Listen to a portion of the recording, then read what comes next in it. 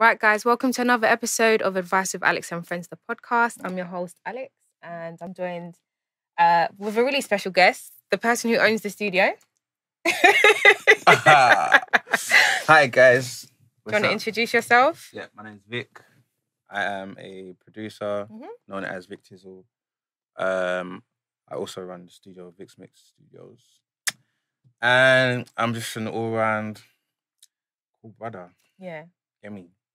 For Yeah. Yeah. Right, and your What's socials? Socials. So we got my social, Victizzle Music. And you got the Vic's Mix Studios on the Instagram. So just Vic's Mix and at Victizzle. Website www.vixmixstudios.com. Go in there, book sessions. Yeah, this work. For real. And obviously I've got to remember to do mine as well. So Advice with Alex on Instagram and Twitter as well. And you can follow me personally at From Alexandra X on Snapchat, Twitter, and Instagram. So yeah. And obviously, if you're watching it on YouTube, make sure that you subscribe as well. So yeah, we'll get into it. So Yes. did you do the nonsensical thing of the week? I'm not gonna. You didn't. I forgot, but one came straight to mind just now. Okay. Even is it just one thing? You can listen. Talk about whatever it is that you want to talk about. It's fine. That I don't want to be emotional about it, but that Ayesha Curry thing was jarring. Why? To me. Why? And why it was jarring because it didn't have to be said publicly. First and foremost, I understand the women, the nature of women, like women's like general nature, and I understand the nature of men as well. And personally, that did not need to be said. It didn't need to be said publicly. That's something you keep to yourself. with your, not necessarily to yourself, but you got your girl, your close family, girl, your family, you understand? Yeah. Like, or at least to someone that has, like at least discuss it with someone that can help you in terms of like your marriage and your like a counsellor. Yeah. It doesn't necessarily need to be a professional counsellor, but someone that that you're accountable to. Yeah. Do you know what I'm saying? Like someone that you are accountable to, that can help you and be like, all right, cool, this is these thoughts coming every now and again, but you need to, But you went and did this on Big Bad TV, with millions of followers and stuff. And that was the bit that got blown up. In my opinion, you shamed your husband. Like that's embarrassing. Like, but if a man came on TV and did all of like she got mad love for people and no, people did it in the beginning. People did it in the beginning. In the beginning, and then what happened? Okay. I don't know. I'll wait. I don't know what happened, but initially when I saw the clip, because I don't like to just see like a couple of seconds and then go off of that. So I said, let me go and watch the Red Table Talk. Yeah. So I watched the whole thing and I understood where it is that she's coming from. I think originally the reason why there was some backlash from women, I don't know about in regards to men, I just looked at women's reactions, was because Ayesha has kind of painted herself in this light, good Christian wife, and she's tweeted a couple of things that have been seen as problematic. So like, some girls, they like to dress provocatively, but that's not really my thing. I like to be conservative. And some people class her as a pick-me. So it's like, but wait, when these other girls are getting their attention for how they're dressing, weren't you putting these same girls down almost? So from women, that was the thing in the beginning. And then there was a big shift like, sis, I understand what it is that you're saying, where you're coming from. So yeah, I don't know about the male reaction. All I know is that her husband supported her publicly anyway. I think he doesn't want no problems. Clearly, that to me, in my opinion, those are actions of a beta male, and I mean that in the sense of like, it's just like, you know what I mean. It's okay. Like, I don't mean it in a disrespectful way. It's just like those are the actions of beta male. Like, you are the man, you are the head of your household. Like, and I'm not saying it in the sense of, women are slaves or No, like, stop all of that. Like, people need to chill and actually like think for themselves, like, and do research and learn about, you know what I'm saying? But as a man, you are the head of your household, point blank, period. Do you understand?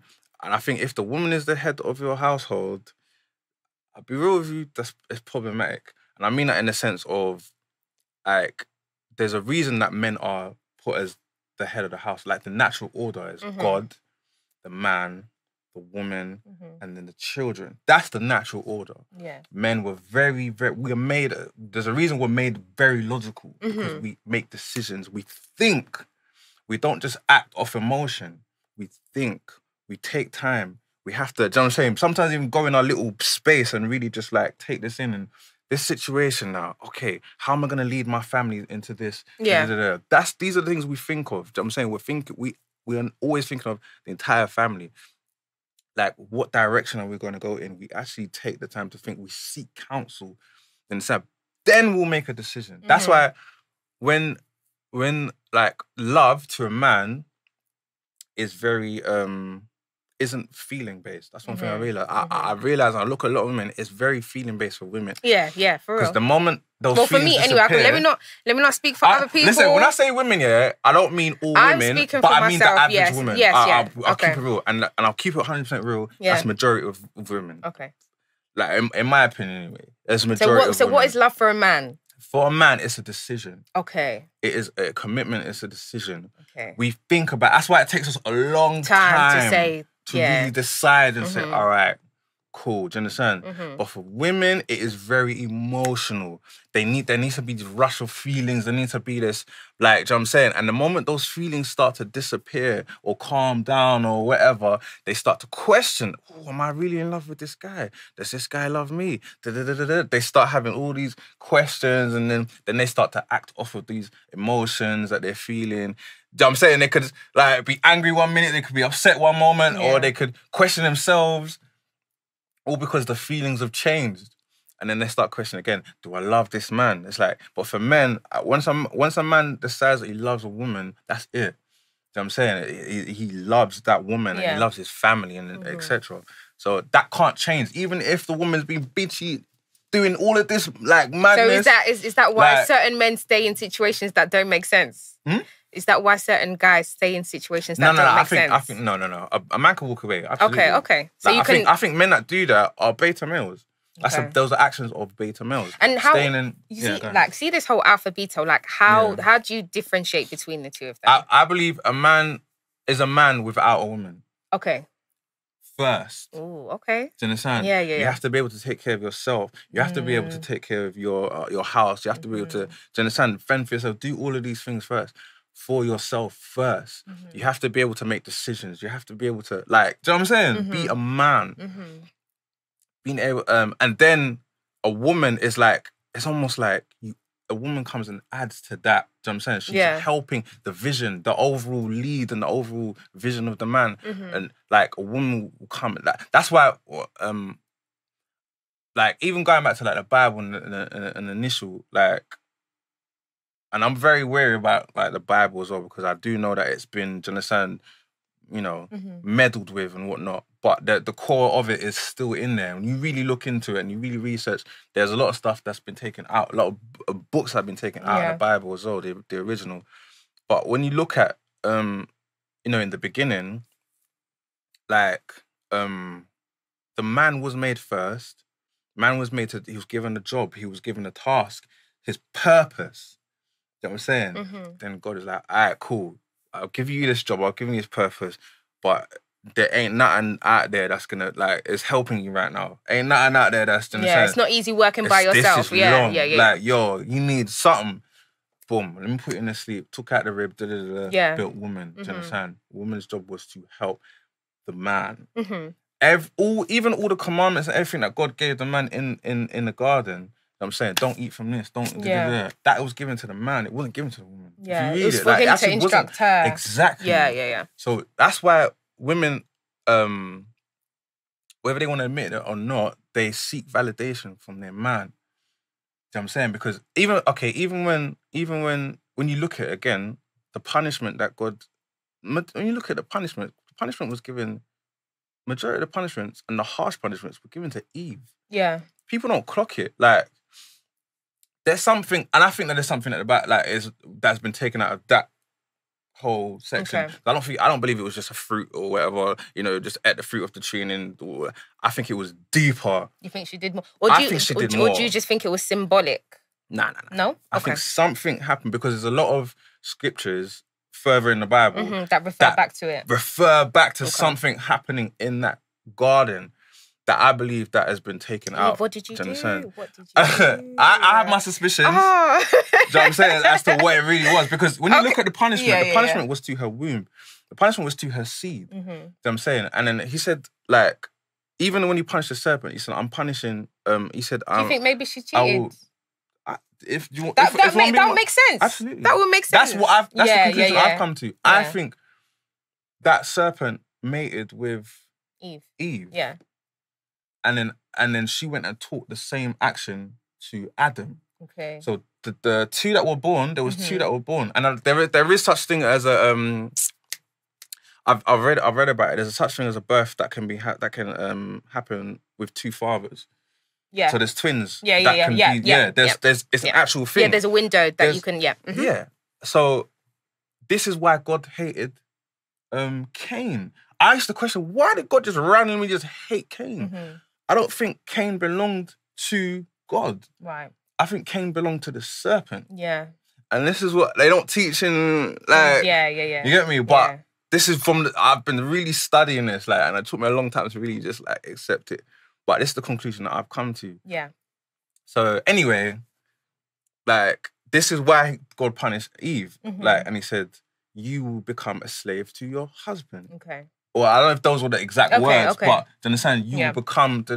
I said, when women sleep with men, there's something that emotionally kicks in. Do you understand? And then they become attached to that. An attachment. To that man. Yeah. Do you understand? I think it's part of that curse that was put on from Eve. Mm-hmm.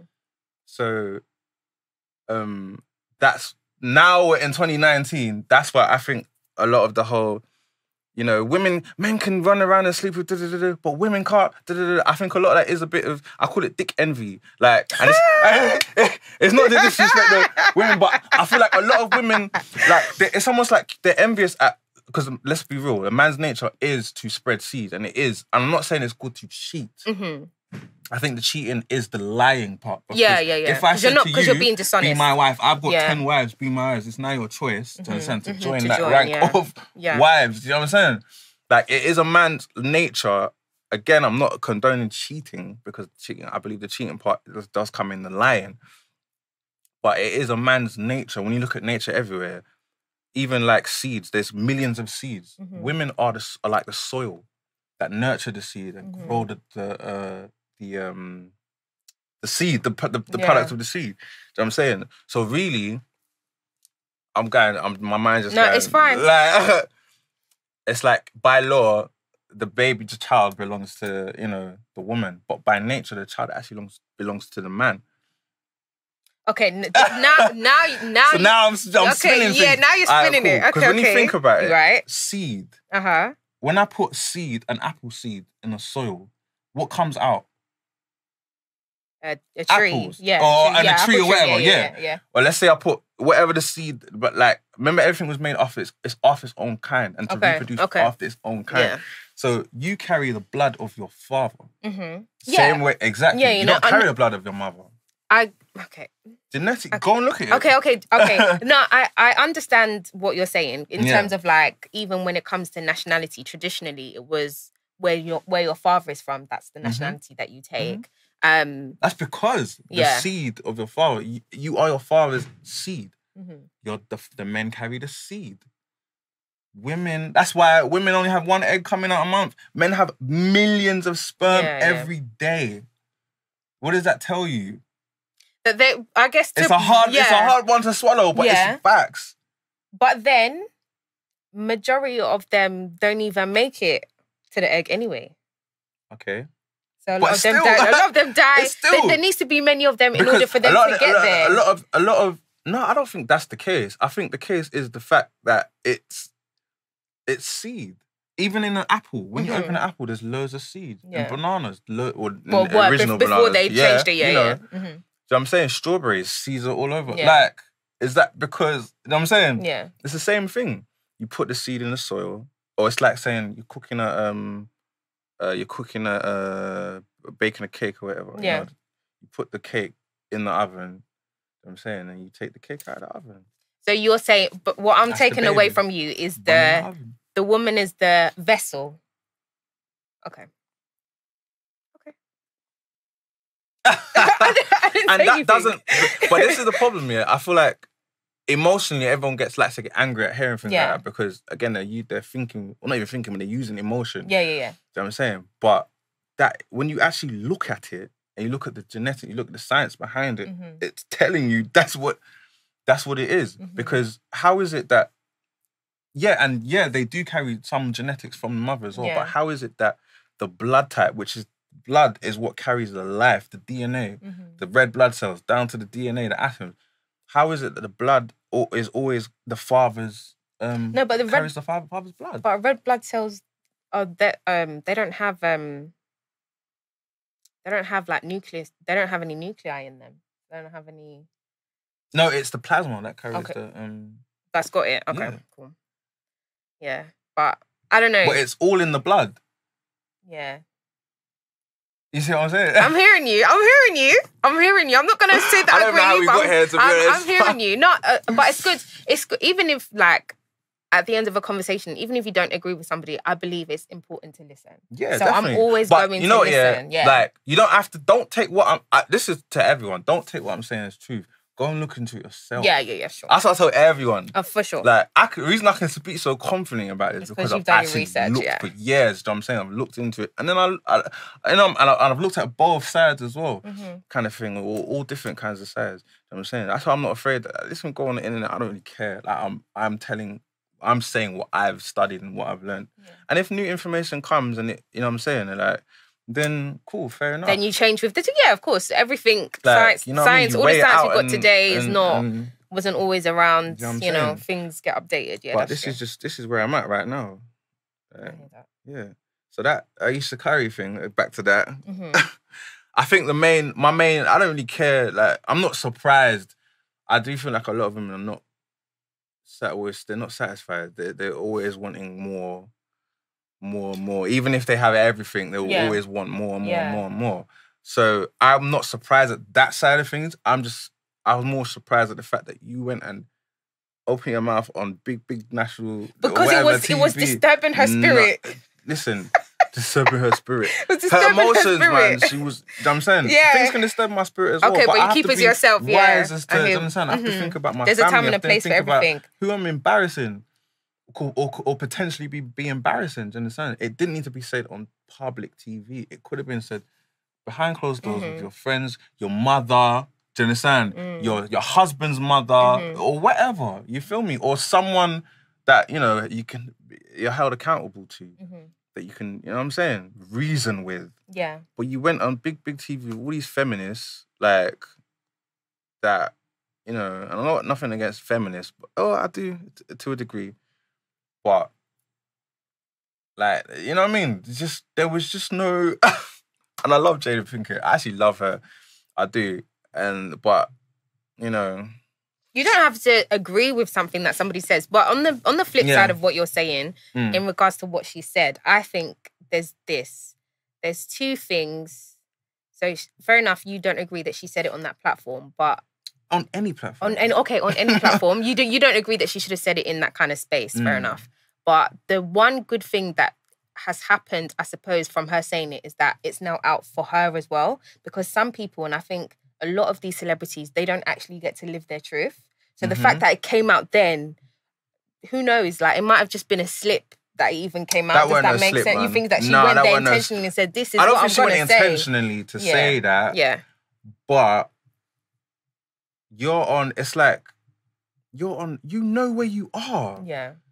You're not stupid. You know where you are. You know where this is going. You know what the red table talk is. You know what I'm saying? Like, I don't think it was just a slip. I think she had the opportunity to finally, like I'm saying, let it out. Well, really, that's something you keep off camera.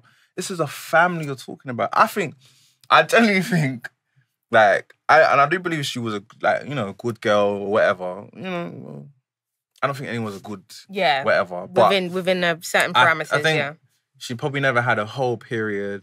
She probably, do you know what I'm saying? So now that ratchet culture is very much pop culture. Yeah. You get me? And she's probably surrounded by some of her friends who may be a bit ratchet or whatever. She feels, I missed out. Like, yo, my husband's getting... And that's the one thing that pissed me off about what she said. Mm-hmm. It was dick envy. My husband is getting groupies. That's made me feel a certain type of way. Like, I'm just like, yo, sorry. No. I'm just like, yo, so you're not... Are you doing it because, you know, you really feel this way? Or is it just because your husband is getting... You know what I'm saying? Groupies or whatever. Yeah. So, but she admitted that she is jealous, and she admitted that she's got issues, and she admitted that she's the aggressive one of the two of them. She did admit her flaws. That's what I'm saying. Okay. I watched the whole thing, so that's why I guess I'm not as hard on her. Women don't hold each other accountable. I'm not. No. I'm not getting at you. Please don't get. I'm not getting at you. I'm not getting at you. Oh my days. I have people gonna hate me. I don't care. But I'm saying facts. Yeah. Women, you as a woman know this. Okay, and I agree. But I tell you what, we don't hold each other accountable publicly. We don't do it publicly. We don't do it publicly. But behind closed doors, yes, I will get onto my people. I'm not going to do it publicly. I'm not going to do it in front of a man. You're probably one of the few. Yeah. Do you understand? Because I've seen a lot of women, like, okay, for example, let's say one of your homegirl gets like another man. She's with another man. Do you know what I'm saying? Like, you lot will group together and talk about your girl, do you understand? And say, oh, she's with another man again. Instead of talking to her and say, listen, homegirl, like, fix up, do you understand? This is the 10th man, you know what I mean? Yeah. This month. Like, maybe spend some time by yourself. Most girls don't do that. A lot of girls don't do that. They will let each other go and do, you know what I'm saying? And man, probably even egg each other on. Like, instead of actually just, like, I feel like it's like... You know when, like, someone's emotional or sensitive, like, when it becomes too much, you kind of start to avoid it and, do you know what I'm saying? Yeah. I feel like, this, I don't know, it's my opinion, innit? But I feel like maybe they know that person's going to get emotional, so they're afraid of that reaction from them, or they don't want that. Yeah. Do you know what I'm saying? So they're like, oh, you know what, just... But with some people, you actually can't. There's some people that, like... You try and talk to them, but you can't get through. And if that's the case, then I would, for me, my own sanity, my own energy, I need to be away from you because I can't deal with that constantly.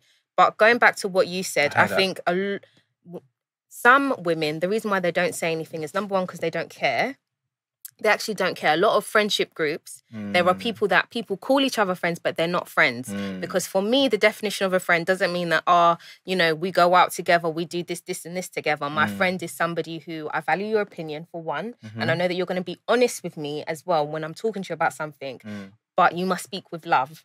Don't just speak to me anyhow, because then I'm going to be resistant to what it is that you're saying. But I feel like when you say something and you say it with, I know this person actually cares for me, I'm going to listen to you. If I don't care for your opinion, then if you're not saying what I think you should say, then I'll probably switch off, that kind of thing. That's me personally. But a lot of people, the reason why they don't hold other women accountable is because when certain people look stupid, they're like, okay, that's not my business. It's not me that looks stupid. I think that there's that aspect of it as well. I see that so a lot, it's not even we know she's doing something wrong and we want to be for female empowerment, because there's a lot of women who they don't like other women. They don't. But they would still befriend them. That's weird. Yeah, it's twisted, and I don't think I'll ever understand that logic. It is. There's a lot of underlying issues, but ultimately a lot of women have been taught to be each other's competition and not to be friends. And that's why when I look at women that say, I don't have any female friends. Would you say that this is taught though, or would you say that this is nature? Because when you look at, like, women by nature are survivalists. So they can be very, very manipulative as well. Like, again, I'm saying you say what you need to say. The average, do you understand? Because there are the above averages as well that, a bit more they understand their nature, so they're like, all right, cool. Do you know what I'm saying? You have to be, I guess you have to be aware. And you're taking away the fact that a lot of people are not aware with themselves because especially in this... It's a very subconscious thing. Yes, but also I feel like, for example, living in London, it's a busy city and it's very easy for you to just kind of go with the flow and not be in tune with you personally. And if you're not taught to be in tune, if the people around you are not in tune with themselves, then it's very easy for you to like not ever engage and sit down and always just be chasing. A lot of people are lost and they might look like they've got it together, but they don't. So, you know, that if you are in tune with yourself, then you're going to make better decisions and surround yourself with people who also make sense. You know, like you would attract more people. Yeah, you will. And ultimately you will attract people as well. You know, when you look around the people in your life, and you think, oh, do you know what? This person irritates me, or I don't want to talk to this person, or why am I with this guy, or whatever. I think you have to sit down and ask yourself, okay, like for me, it's like, God, okay, what do you want to show me? And then you kind of just go in and reflect. And then the answer is always there. And then, because people come in, we know, for reasons and seasons. And then, you know, some people are meant to stay, some people are meant to go, but not everybody is in tune. And that's why I personally, whenever I look at people, I treat them as kids.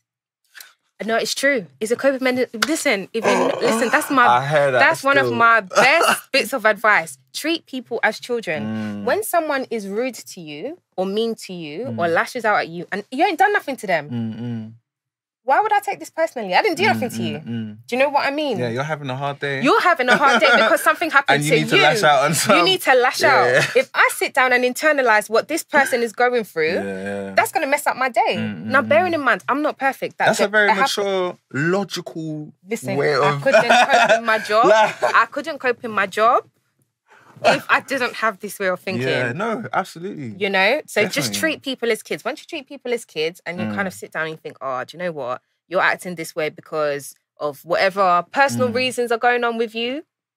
God be with you. Like, I can only focus on myself. I can only be accountable for me. I can't be accountable for anybody else that's around me. For real.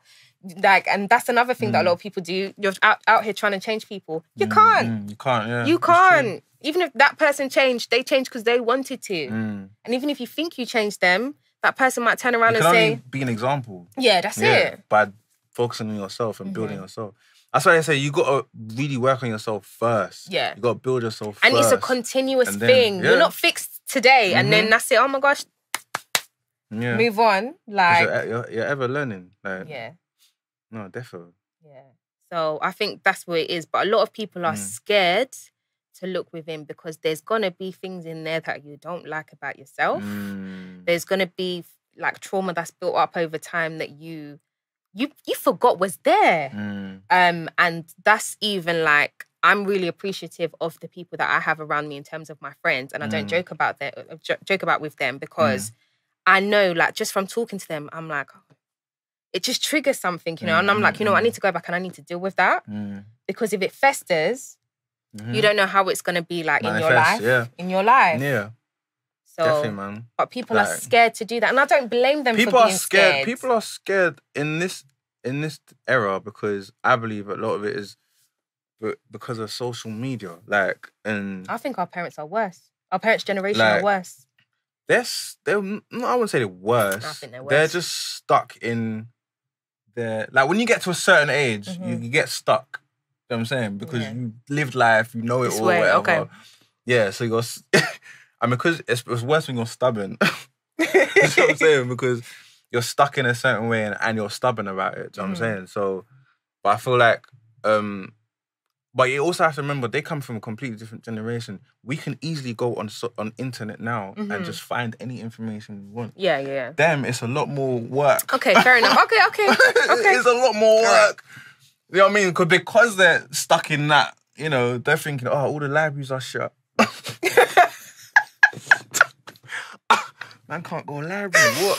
But I've got bills to pay. I don't have time to jump in. No, these people know how to use it because I'm sure that your mum has sent you on WhatsApp. Everyday WhatsApp, this, that. They know how to send you videos because and whatever. That's what they know. Do you know what I mean? They don't know that, you know, there's information on the internet. They probably devalued that information because it's on the internet. Yeah. But the reality is, this is like, there is information and there's disinformation, but this is the form of, this is books now. Do you know what I'm saying? All collated into one, yeah. This is information. Even the Bible said, last days there'll be information will be like, you know what I'm saying, it will be knowledge will spread, it will be everywhere. Like this, yeah, this is it. So you can't even like bash people for getting the information from the internet because, well, this is where else am I gonna get it from? Like, and just because it's in a book doesn't mean it's any more credible than. I mean, I could even go as far as I read that prior to the 1900s. Like that's why if you want more credible information, you have to get books that are pre-1900s because once let's put it frank, once the white people took hold of the printing press in the 1900s, like basically if you want to control information, you know what I mean? Yes. Yeah. So once they took hold of the printing press in the 1900s, they started rewriting everything. Which rewrite? They didn't rewrite. They threw books in the bin and created their own ones. That's what they did. There you go. And they changed a lot of information. You know, that's how you can control. That's how you control the future, control the world by changing the history and making people seem like they are weak and vulnerable, and this is all you've ever amounted to in history, and that's your trajectory moving forward. So yeah, of course, that's why history, for the longest part, has, you know, it's only ever taught us about us as Black people about slavery because it's a reminder. Okay, we want to keep you incarcerated. We want to keep you low. We don't ever want to talk about your triumphs, which outdoes any time that we were down. But that's our other day. Listen, I have a lot of energy for that. I have a lot of I'm ready energy for that day. Yeah. But slowly things are starting to come through. Even like, for example, talking about genetics and, you know, what were the first people on Earth? What did they look like? You know, for the longest time, people tried to say that they were fairer skinned, which wouldn't work because if that was the case, we know scientifically that fairer genes are recessive and darker ones are dominant. So if that was the case, in the Bible, if I want to really want to go in, it was a curse. What, to be fair skinned? To be white skinned. Okay. And that's no disrespect to white people. I'm just talking what, like, it was a curse. Leprosy. Because when you think about it, like, there's so much diseases that come with lack of melanin. Yeah. You know what I mean? You can barely sit out or stand out in the sun, which is supposed to, remember, everything in nature is meant to feed you and sustain you. And if the sun is killing you, which is nature, then there's something is wrong with you. You know what I'm saying? So, yeah, anyway, that's a whole nother. That's a whole other something. It's okay. But, listen. Yeah, it is important to kind of do your own research and definitely. But as much as the technology is a blessing, it's also a curse in the sense that a lot of people are lazy, so they kind of rely, and you see it all the time on Twitter. Like there's so many or Instagram not so much. I feel like with Instagram people just kind of post their pictures and videos and keep it moving. I think Twitter is the kind of platform where people are very vocal with what it is that they're saying, and I think Instagram as well. You know, I think it depends who you follow. Instagram as well. Do you think with videos? But I think it's easy to avoid it because with Instagram it was set up for pictures really, and that's what the majority of people are there to do. Anymore. It's become a place of almost like Twitter but with visuals. You know what I'm saying? Like, and it's very much, you know, you can on Twitter you can talk, you can say. But it's like on Instagram, you can show, if that makes sense. I get what you mean. But you can show something that you're not. Okay. Twitter, you can only talk something that you're not. Yeah. Does that make sense? I see what you mean. But on Instagram, you could be someone that you're not. That you're not. Yeah, like literally. And get paid for it too. I just learned the other day about Facetune. I couldn't really... Where have you been? Come on. Listen, I don't dibble-dabble in any of that. It's fine, but you know, if there's Photoshop, then stuff, there'll be Facetune. I just couldn't believe it, how many people actually use that. I'm just like, wow. Like, what have we become? We've actually... I don't think that we've evolved. I hate when people even say the word evolved, because that's not what we're doing in society. We are regressing. Mm-hmm. We have regressed heavily. How is it that the ancients were, do you understand, super intelligent? Yeah. I don't think that we're that now. So how can we have evolved? Where's the evolve? Like, yeah, if electricity was to go, we've de-evolved. We're done. If that's even a word. We're done out here. We've regressed. Yeah.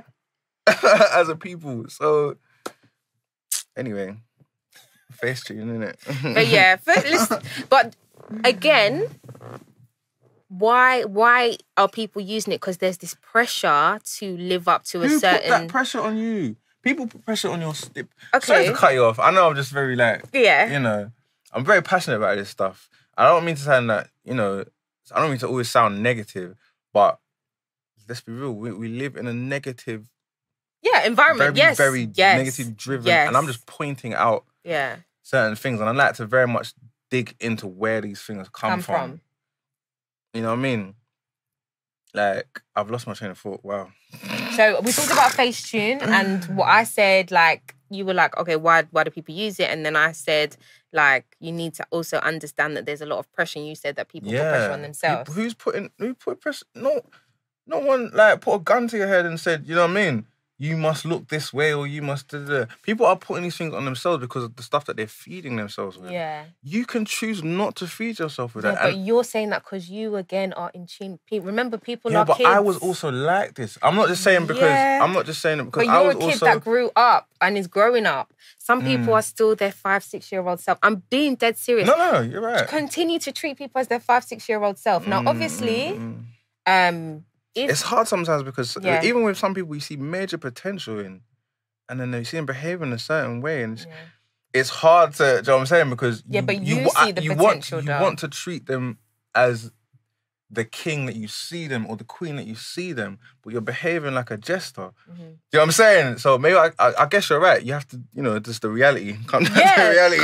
Come down to where it is. Yeah, and exactly. I guess so. Exactly. It's just, it's difficult sometimes. Because again, in potential, you could argue is almost like emotion. I'm not saying it's the same thing, but when you see so much potential in somebody, if that person doesn't see it themselves, then unfortunately that's not a reality.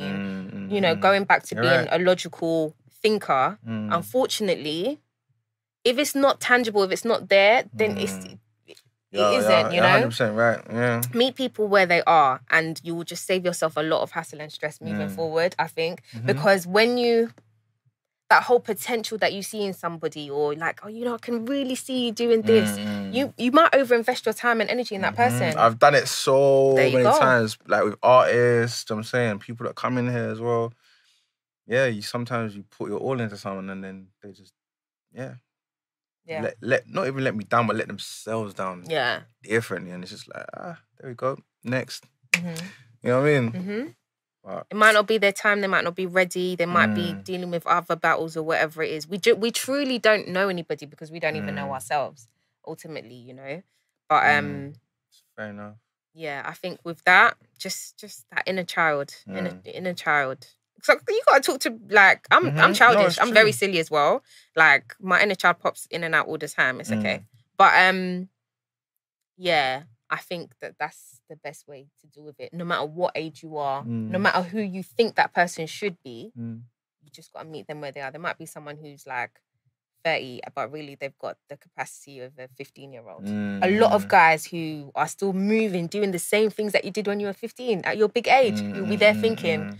But if they haven't progressed out of that, what can you do? Stuck. People are stuck. There are a lot of guys that just they haven't leveled up. Yeah. There's no growth. Yep. They're literally the same. Yeah, it's true. I bumped into some of my old friends. And they're still the same, but not necessarily like personality wise, because I don't think there's anything wrong with being, I'm saying, the same personality. I mean, like, if you're happy, you was a happy kid. Yeah. There's nothing wrong with Yeah, like, but in terms of just life and what they're doing, and like, there's no growth. Certain immature traits, they haven't grown out of it, or they haven't, replaced it with better traits, or you know what I mean. it is a bit weird. Yeah.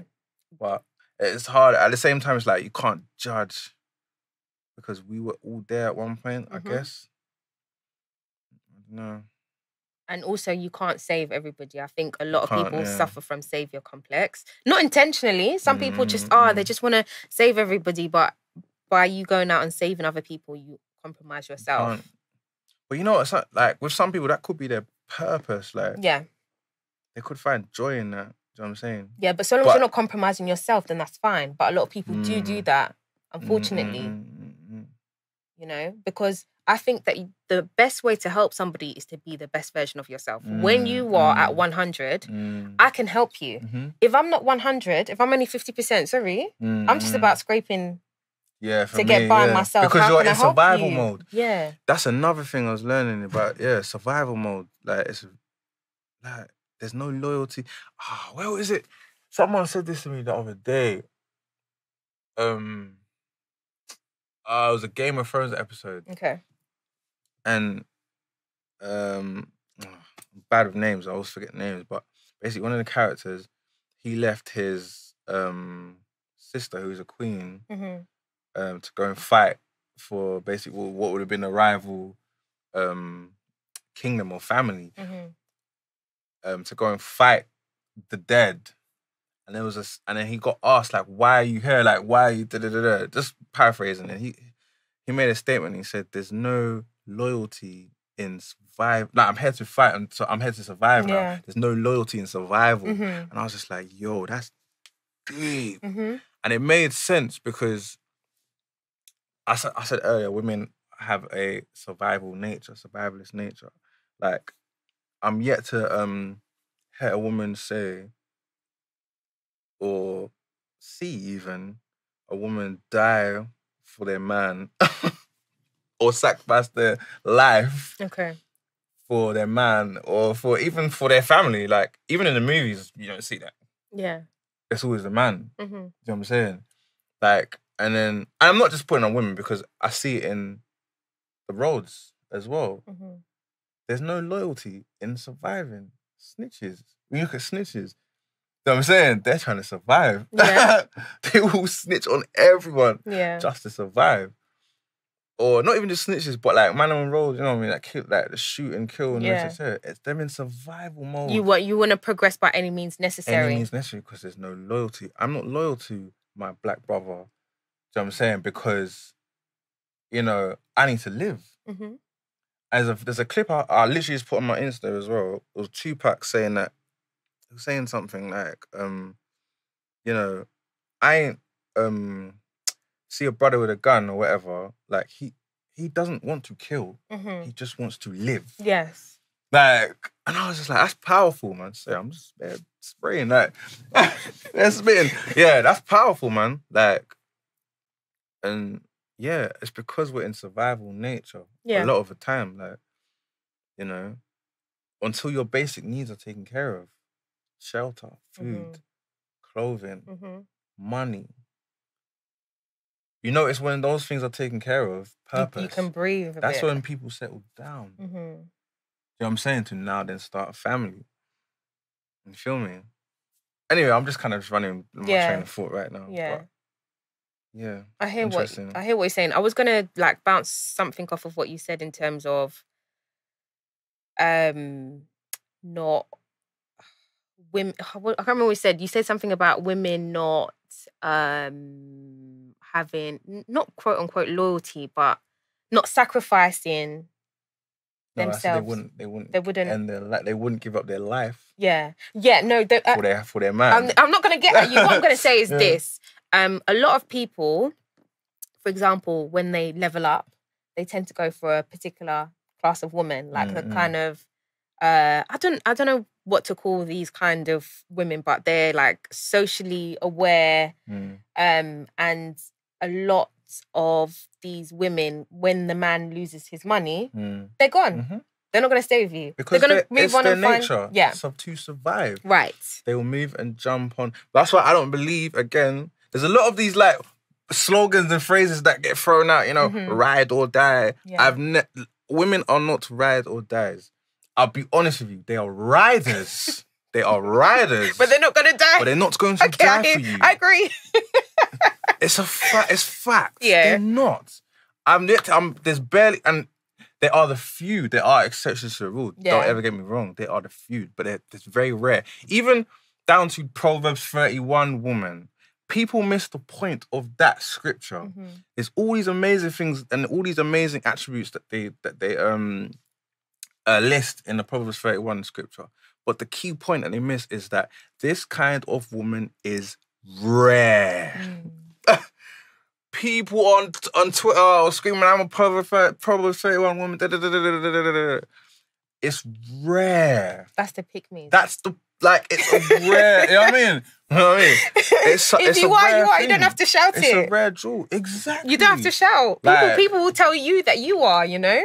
Exactly. Like, it's a very, very rare type of woman. You know what I'm saying? Like, I've barely heard stories. I've heard a few, but I've barely heard stories of a man becoming homeless with his woman. That woman is gone. She has to find the next thing to survive. The next man or the next... like you said, we are survivors. So that's what we've been taught. Like, we need...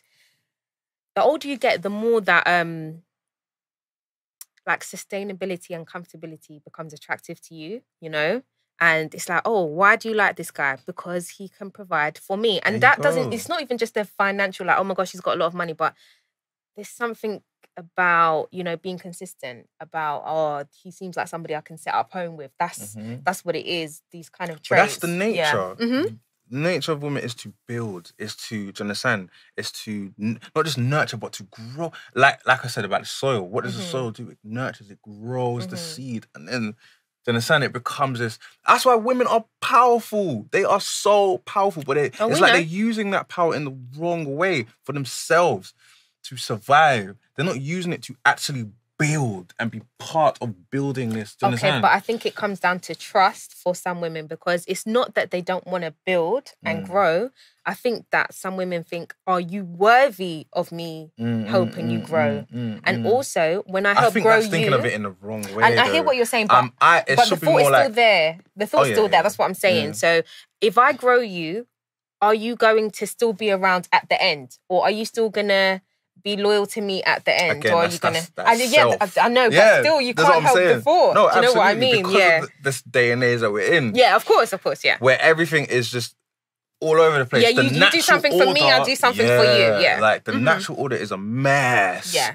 It's so effed up. You know what I'm saying? Like, I read that the liberal women's movement was funded by the Rothschild's family for two reasons. Two main reasons anyway. One of them was prior to that they couldn't tax everyone. Remember, because once you're married and you're in a family, you're taxed on the one name. Yeah. But so now basically to split up the family now, you can now tax women to get women into the work environment, because initially the woman's first job was the home first. Anything else after that was, do you understand, secondary. Yeah. But the first job was the home, the household, the taking care of the children in the house, in the home. But after that, when the women's liberal movement and the feminism and the sexual liberation, all of that stuff that came into play, it got women into the working place. Women left the household and went into the working place. Now they can be taxed. Secondly, the second reason, and this came out of their mouth, the second reason was because now that they have women working, the children were put into schools earlier. And then, because prior to that, the first teachers were the mothers. So so now that they're put into the schools earlier, they can be indoctrinated. Do you understand? Earlier by whatever the school system or whatever wants to indoctrinate. So those are the two main reasons for. They didn't care about like all of that shit. Those are the two main reasons to push and to fund the women's liberation movement. You know what I'm saying? So there's a lot of things, and it makes me even question that. Not even question, but it made me look into all these other movements of today. Who's funding them? Why are they funding them? It's all agenda-based. Yeah. You know what I'm saying? Yeah. On the outside, it looks innocent, and I always look to the inside of what's really happening behind the scenes. and you find out that there's a serious agenda, right? And it's not a very nice one either. Yeah. You get what I mean? Yeah. So again, women are very, very powerful beings, spiritually especially. Mm-hmm. I don't know why we're trying to compete with men physically. Like, can you say that again, please? Say that again? I really want you to say that again. It's illogical. Because there isn't. I think people need to really, really understand that the role that a woman has and a man has is two different roles, and there's no need to be envious of the other. Yeah, absolutely. Yeah, women are so like incredibly powerful when they are in alignment with that purpose, and but it goes back down to being in tune. Not everyone's in tune. Exactly. Why? Because we're on Instagram reading quotes. You know what I'm saying? Yeah. Made by, someone that was hurt, and then we're emotionally connected to it, and then we start acting out that quote or whatever that we saw. You know what I mean? And it's just we not realizing we're fucking up ourselves and our family, and you know what I mean? Someone put it to me this way, and I've ever since then I've been mind blown. Like, prophets had followers, right? So when you look at Instagram or social media, what do they call you? They call you followers. So a lot of people are like projecting themselves as prophets. And, a lot of people are easily misled. People are sheep. And people do, if you say, people know this, people know how to push certain people's buttons. Like, okay, this is my agenda. I know if I say this, and this kind of person is going to follow me. Or I'm going to anger this kind of person. And all the while, they don't really care about the people that are following them. They're just using it to follow to further their agenda, I should say, as well. Absolutely. So I think that but then even predating that, we got to ask, what was the purpose of social media as well? Like, did the people that came up with this construct think that was what was going to happen as well? I watched a few interviews by some of the creators of Facebook and stuff, and they admitted that they deliberately created certain features to make people addicted to the social media. Yeah. So, for example, with Facebook, the little... whenever you hear that in the chat or whatever, it's like, you know what I mean? It's like a little bit of dopamine gets released in the brain. It's actually drugs. It's like drugs. The same thing happens with drugs. Or even food or whatever. You can get addicted to anything. Absolutely. You can get addicted to anything. That's why too much of anything is not good for you. But yeah, these things were deliberately designed. And they actually said, they admitted that they regretted designing it. Why? This way. So who told them to come and do it in the first place? They're seeing how bad, you know what I mean? Yeah. Created us as a society, as a nation and whatnot. But they were deliberately, and I read the other day again that Instagram are not, fiddling about with, potentially removing the numbers and the likes and stuff. Yeah, but I'm worried that people are going to commit suicide. Like, there are going to be people. I know it sounds crazy, but I've seen videos of people crying because Instagram blocked them, or Instagram, stopped their whatever, or, like, people literally, what am I going to do with my life? Yeah. Like, I've seen videos of that. So that's, sounds funny, but it actually worries me. Yeah. Because it's like this, yeah. You've got someone addicted to drugs, now heavily addicted to drugs. And now you're taking those drugs away from them. Like, what happens to people like that? Like, they go mad. They start robbing, killing, shooting just to get money to, you know what I mean, to try and get that drug, or they end up killing themselves. You know what I mean? And that's the part. It's just worrying, man. It's weaning yourself. I think you have to go cold turkey. There was a point in my life where I would wake up in the morning and go on social media for like an hour. Scrolling. Every day, scrolling. Ask me what's going on in this person's life, I can tell you. Well, from what I see on social media, or what's going on in the shade room and whatever. The best thing I did for myself was unfollow the shade room. In fact, the best thing I did for myself was delete Instagram. The only reason I'm back on there is because of the podcast. Otherwise, I don't need to be. I said to myself, it's not worth it. And I started waking up in the morning and reading a book. or getting up and like making sure I pray, getting up and just doing something around the house that actually is for me, because I need to look after me. Why am I so invested in what other people are doing? Trust me. You know, I don't need to know this information. It's all irrelevant. It's irrelevant to me. It's not helping me. There might be one or two people that like maybe they give you inspirational quotes for the day, but even still, like, we don't need all of this, even the lighting from the phone and whatever. It's bad for you, man. It's not good for you. So yeah, just kind of saying, do you know what? I'm not going to be on this. I remember like when I used to like be by myself, I would come home and literally fling my phone. That's good, man. Fling it. That's good. I started, I think what helped me was I started putting my phone on silent, took off the vibrate, sometimes even take off notifications. Because I noticed all of these little things. When you hear WhatsApp, bing, like, it's like, oh shit, let me, you know what I'm saying? It's like, it's the drug kind of thing. That doesn't give me, because I know I feel like when you're younger, you're like, oh, you want your phone to be popping now? I'm like, no, but somebody wants something. Somebody wants something, and I can't help them. So for me, when my phone goes off, it's not a joy. It's not joy for me. Yeah. But yeah, for some people, you're right. They are looking for that. And do you know what? It's inevitable almost, because if I post something, like for example, in regards to the podcast, for that day on a Sunday, I know what I'm like. I am glued. My phone is like this. I am like this because I want to see like, oh, who said this, who whatever, instead of like, there's very few people that can post their art or whatever and just leave it and move away. That's what I do. I that's why I switch off my notifications. I literally have them off. Like, and then I'll, occasionally I'll go into the Instagram and then boom, I see bare. Yeah. You know what I'm saying? But even that is almost addictive as well. Like, but yeah, you just have to wean yourself off with the little things first. Like, I take my phone off silent.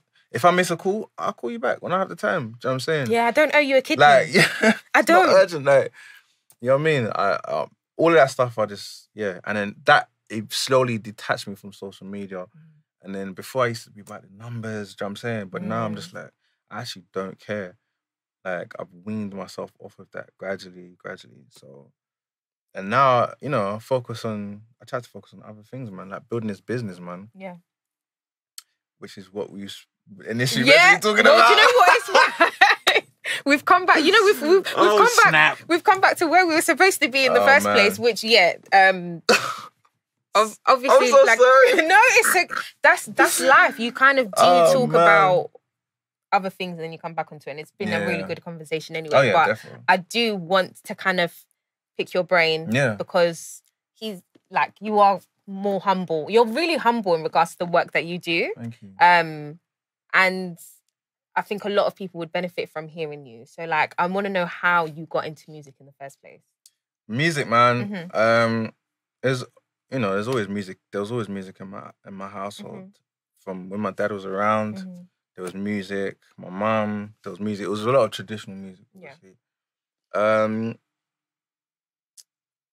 But I used to play drums at church a little bit. So I had that. That taught me, a bit of responsibility from young. And were you self-taught? Kind of, but I don't think you're ever really self-taught. I don't know if I like that statement, self-taught, because you're never really self-taught. Okay. Because you're always picking up from somewhere. So that means you're learning. So something is teaching you. Yeah. Do you know what I'm saying? In different ways. But I would learn from the other drummers, you know what I'm saying? The people I would look up to at church and stuff. Yeah. And then I'll do my research on MySpace and for other gospel chops. There was something called gospel chops. If you know, you know. I used to watch a lot of drum videos and then I got into producing, man, from like 13.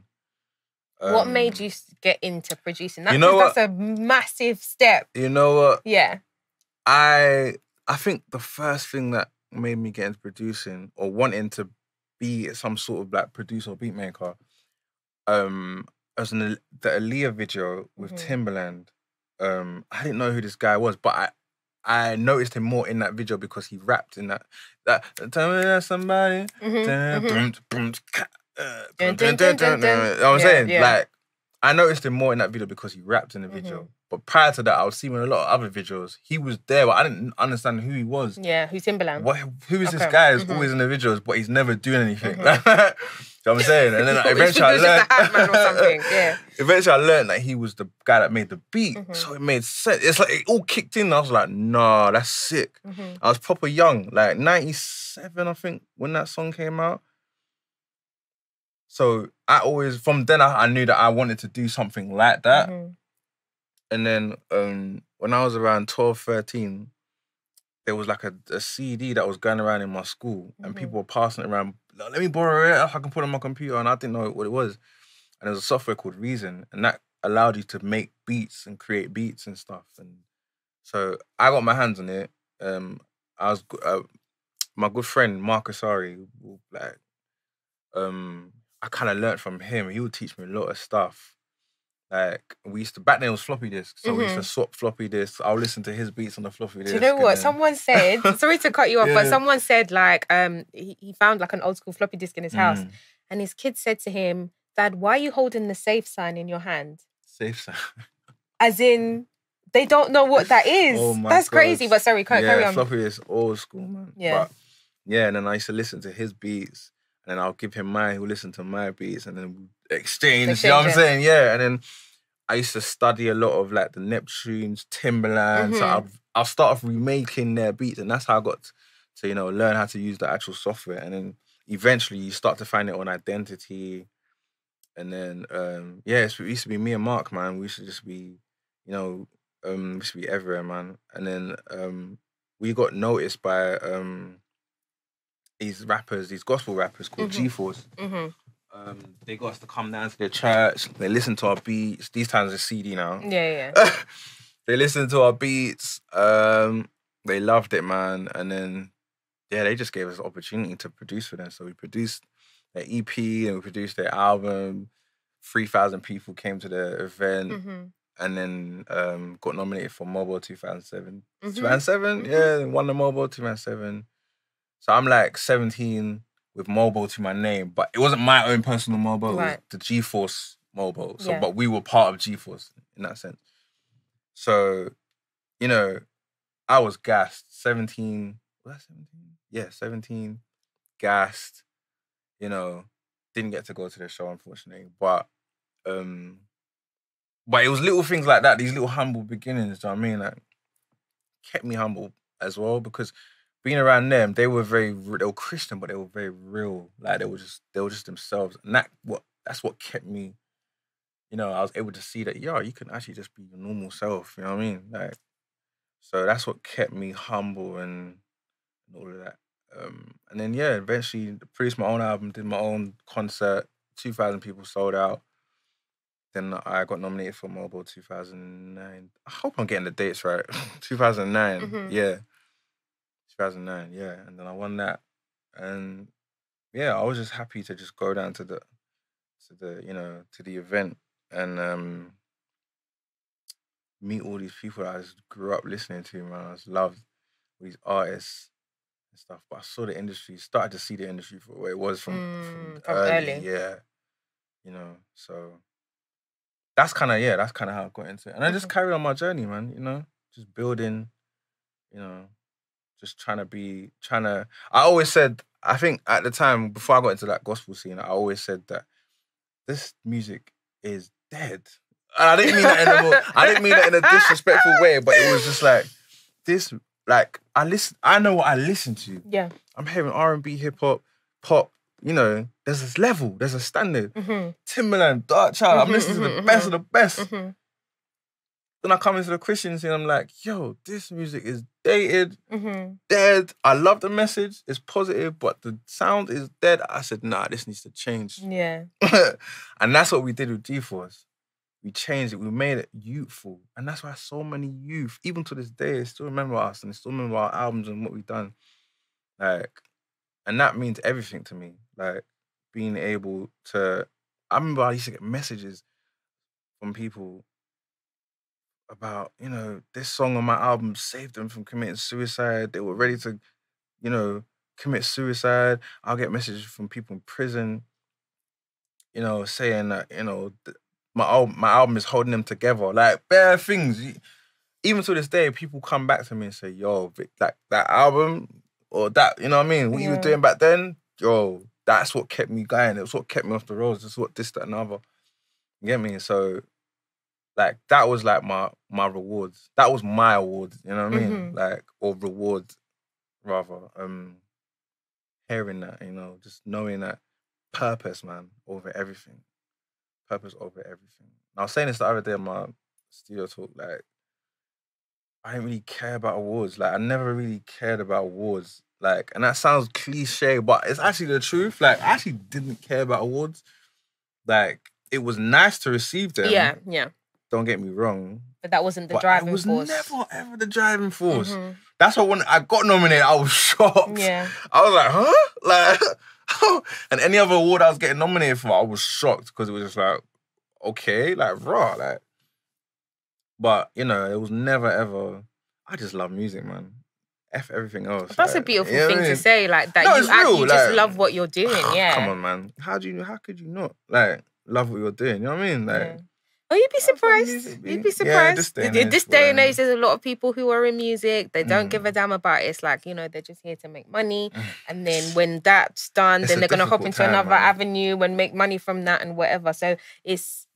You know, it's a very difficult time. Yeah. But that being said, there are a lot of good things as well. Like, you know, a lot of things are more accessible. Power can be shifted, you know, more into our hands as well. Yeah, into the artist's hands, Yeah, so there's a lot of things. It's just that I come from a different era, an era of, you know, where things were a certain way. Yeah. It wasn't, you know, you come from it still wasn't the best era as well. But I know what you mean. There's a certain standard and fine art. There's a certain level of pride in your art as well. Man. You're not just putting it out to put it out. God making the world just to get paid.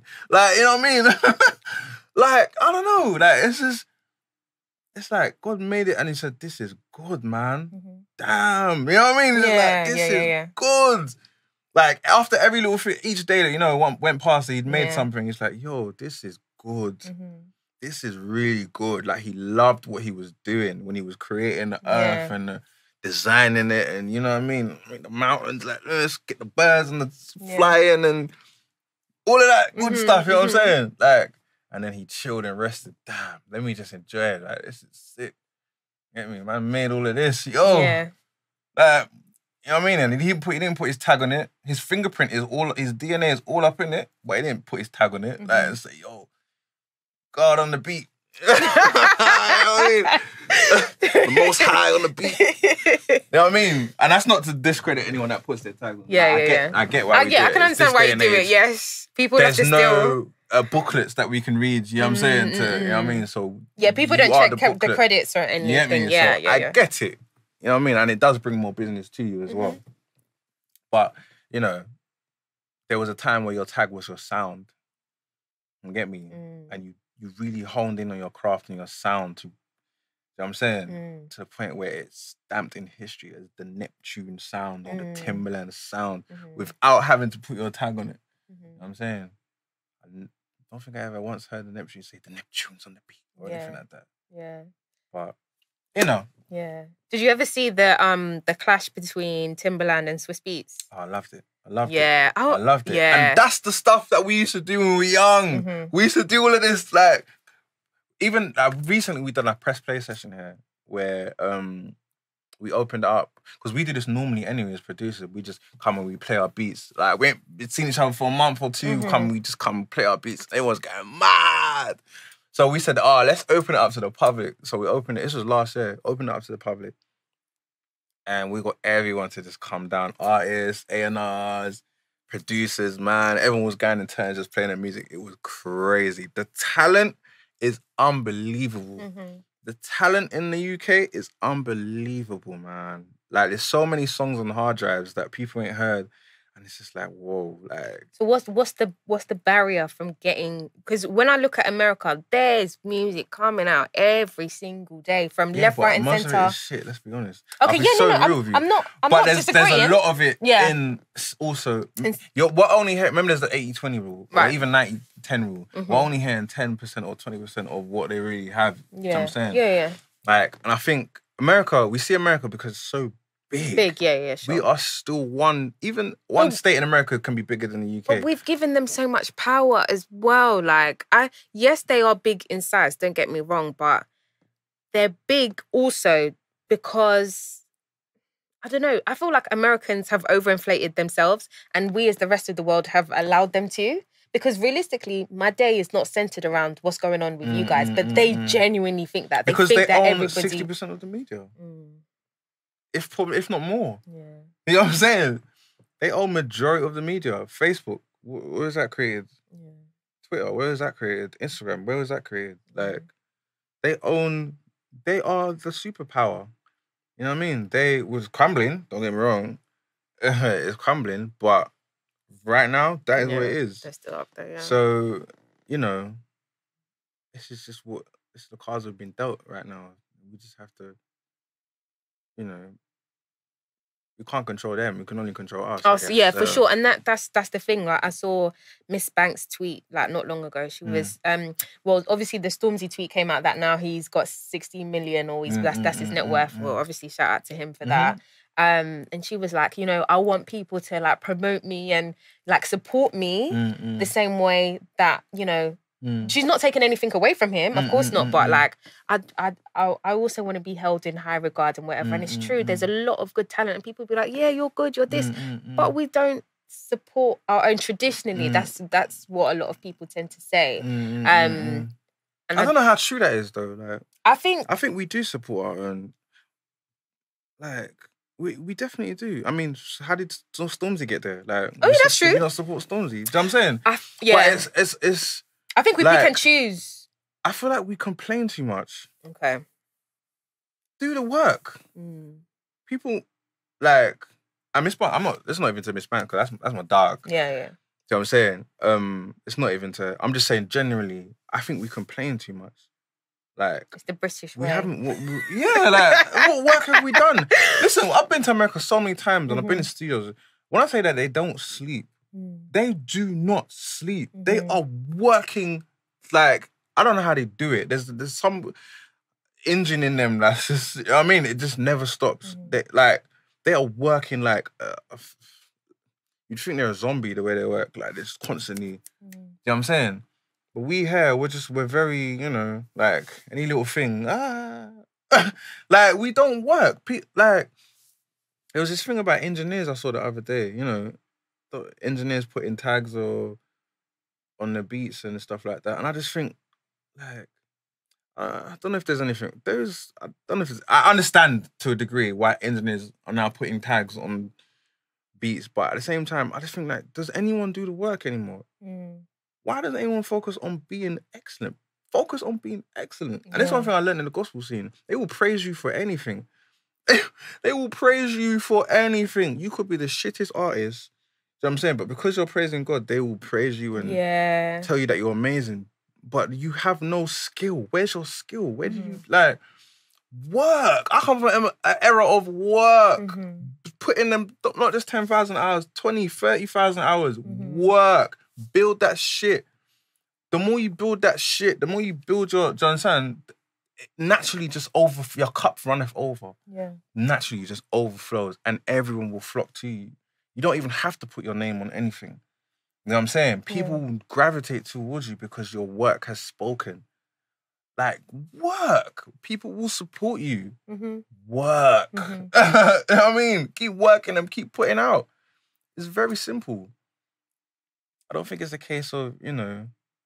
I think people are also looking for instant gratification. Yeah. And definitely. People need to understand that longevity, there is something about it. Most people's success doesn't come overnight. It doesn't. Mine hasn't. Yeah, even mine. Yeah. Like, and I've had to reinvent myself constantly. Do you know what I'm saying? Just keep, you know what I mean? It's like, it transitions into the next thing. Like, you know, I'm running a studio and I'm not even an artist anymore. I don't put out music like that anymore. I still produce, you know what I'm saying? But it's been transitioning. Like, now I'm focusing on the studio. Yeah. Creating a place that people can, you know, come here and record, and not just record, but receive artist development based on, you know, everything that I've learned growing, that's you know, lacking as well in this industry. Oh my God, it is.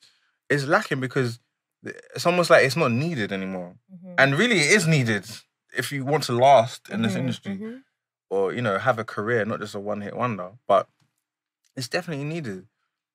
Like, but because we're in the era of, you know, I could just put out my music today. I could start making music yesterday, and put it out today, and people will champion it, and you know, get the numbers up, and I'll blown, and then the labels will sign me because I have numbers. Oh no, sign your song. Or sign the song or whatever, you know what I mean? Because I have the numbers, you know. And then, like, I don't need, what the fuck I need artist development for? You know what I mean? Until you go on stage and then you can't breathe on stage, or you can't connect with your crowd. Do you know what I mean? Or you can't, if the sound, you know, fucks up, you're there left on stage thinking, shit, what do I do? What do I do? What do I do? What? Do you know what I mean? Do you know how many shows I did where the sound was fucking up? And I had to learn on the spot. Yo, guys, so what's everyone saying? How your day been? You know what I'm saying? All right, let's play a quick game. I had to come up with games to keep the crowd interacting. Like, but that's because that goes back to you caring. Yeah, and it also goes back to you caring. Some people do not care, like, about their craft. And when you don't care, you will just churn out whatever and put it out. And if it's not great, okay, fine, cool. I'll just try it with the next one. So I think that there's that as well. If you have pride in what you're doing, you're gonna think a lot before you even click send, you know, to or publish or whatever it is that you're doing. Like, oh, is it? Because when you listen to certain tracks, you can tell. You can tell. You're like, wow, like, okay, this person really took the time to put all of it together. And I think also to artists as well, if you are putting in the work and you're not getting the instant recognition, that is okay. It's fine. You're gonna last anyway if you keep going. Yeah. There was a time where our artists, like, let's say they got signed or whatever, be like 2-3 years before they ever came out. You know what I'm saying? But within that 2-3 years, they were going through artist development. They're doing little shows here and there. They were doing, you know what I mean? Building up the buzz. You need to build up a fan base as well. Yeah, the foundation. Yeah. Building that. If your foundation is not strong, it's a wrap for you. You know what I'm saying? But now, it's completely different, man. But it's what it is, man. Yeah, for real. For real. It's what it is. We just have to work with what we've got, I guess, and build on that. Right, so a 14-year-old or 13-year-old comes up to you and says, like, how do you get into music? I want to get into music. What do I do? What would be, like, your best bit of advice to say to that Can I be very honest? If a 14-year-old came up to me and asked me that question, I'd say to them, go and do your research. That's the first thing I'll say to you. Go and do your research.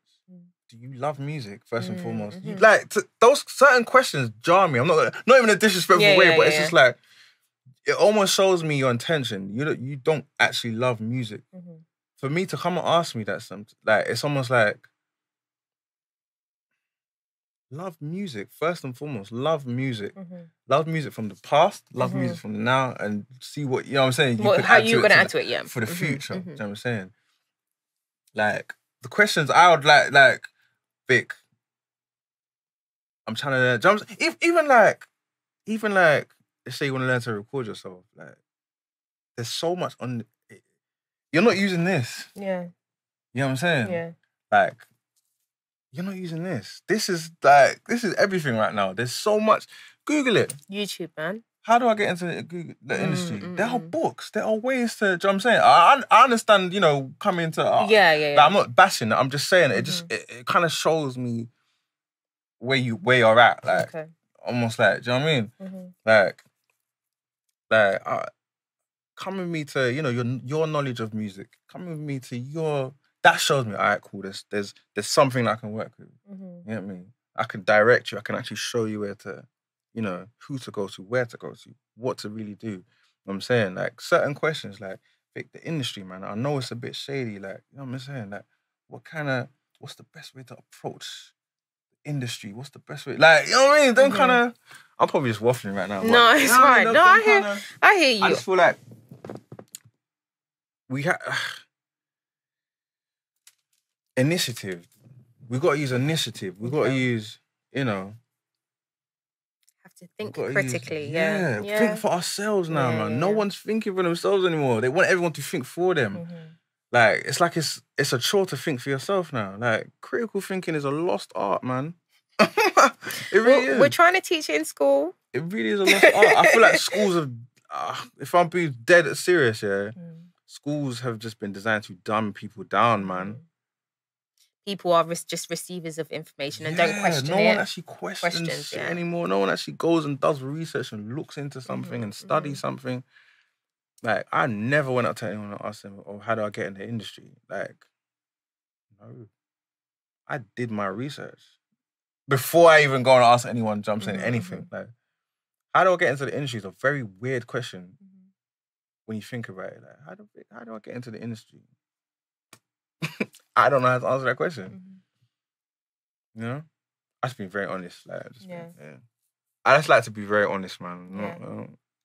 What do you think would be a better question to ask somebody who's seasoned? Like yourself? Or what kind of questions do you get that you, like, appreciate almost? How did you get to where you are? Yeah, because you would do that at an interview, like, how did you, Vic, get to where you are right now? Like, what was your journey? Like, what kind of things did you, do, or what kind of things did you even regret doing? You know what I'm saying? Like, that shows me someone's, like, angle, that shows me, all right, he's serious about, you know what I'm saying, rather than how, you know what I mean? So I feel like people are looking for this quick fix. What's the quick way to just, no, Vic, what was the journey that you took? You know what I'm saying? What kind of, because I see everything you've done, I see, but I know this shit ain't easy, B. I know that, like, what was your journey like? What was your, Yeah. You'll get a much better answer from me from that one, man. Rather than how do I get into the industry? You know what I mean? Go and research A&Rs. Go and research. Do you know what A&R is? Do you know what a publisher? Do you know what publishing? Most of these kids don't even know what PRS is. That one jars me the most. That's your main way of making money in this industry. Long-term money. They don't know what PRS is. They don't know what ASCAP and BMI are, and all of these things that is really gonna pay you. All they know is, how do I get my stuff on GRM so that I can get the numbers? That's it. Yeah. That's scary, man. It's scary. I find myself re-educating people. Guys, fuck numbers. I have to just be literally blunt. Fuck all of that shit. Love music. That's the first thing. Love what you're doing. First thing. Love that. Because that is what will get you through the times where you ain't got no money. You know what I'm saying? Like, and you're going through the hard times. Your love for music is what's going to keep you going in those hard times, or when the money ain't coming in. You know what I mean? And then we'll figure out the rest. Like, what? Man. It's okay. It's my passion and love for, you know what I mean? Yeah. Everything. But, there are the few gems out there, man. I've seen, that have come to the studio, young ones that I can see they love music, man. And it's mad because I realise there's that saying, hard work beats talent when talent doesn't work hard. It's such a true statement because I've seen so many talented kids come in here, man, and they're lazy. They're so talented, but they're lazy and they take it for granted, you can see. But then there's the ones that aren't that great, but they come here every week. Every week they're paying, every week. And like, as the time goes by, I see that they're getting better and better and better and better. You have to learn. They hustle. Yeah, you have to learn. And I'm just like, yo, this kid, these are people that I will put and that I would invest in. Do you know what I'm saying? This kid, he's got discipline. He's coming in here. He's never late. He's always on time. He's always, do you know what I'm saying? Making new music all the time. Those are the kids, those are the people that will win. Those are the people, to me, they're going to win, and they're going to win long term because they have that initial, principle. You know what I mean? Yeah. But Anyway. Thank you very much. Well, we've come to the end of the show anyway, but thank you so much. No, thank you for having me, man. I know I talk a lot. For your knowledge and insight. No, it's good, it's good. It's good. Like, you're not talking and just... See, this is the thing. Yeah. There's nothing wrong with talking a lot, provided that you're saying something. You know, a lot of people talk a lot and they're waffling. They're not really... they don't really have anything to say, so that's okay. One more time, where can people find you? Hit me up on the Instagram, Victizzle Music, or the studio Instagram, VixMix Studios. VixMix Studios. Or VixMixStudios.com. Hit me up, man. If anything's triggered you, then all I can say is just do your research, man. Do your research. Okay. Yeah, that's true. Okay, and me again, Advice with Alex at let me say on Twitter and Instagram, and then obviously you can follow me as well from Alexandra X on Snapchat, Instagram, and Twitter as well. And just a quick disclaimer as well, it's not by force for you to take our advice, but obviously you've been doing it for a long time, so remember, don't ask how can you get into something. Sit down and talk to the person that, you know, whose advice that you're seeking, and get to know them as well and understand their journey, and understand that it's not a quick fix. On that note, guys, thanks very much for watching or for listening. Take care. Bye.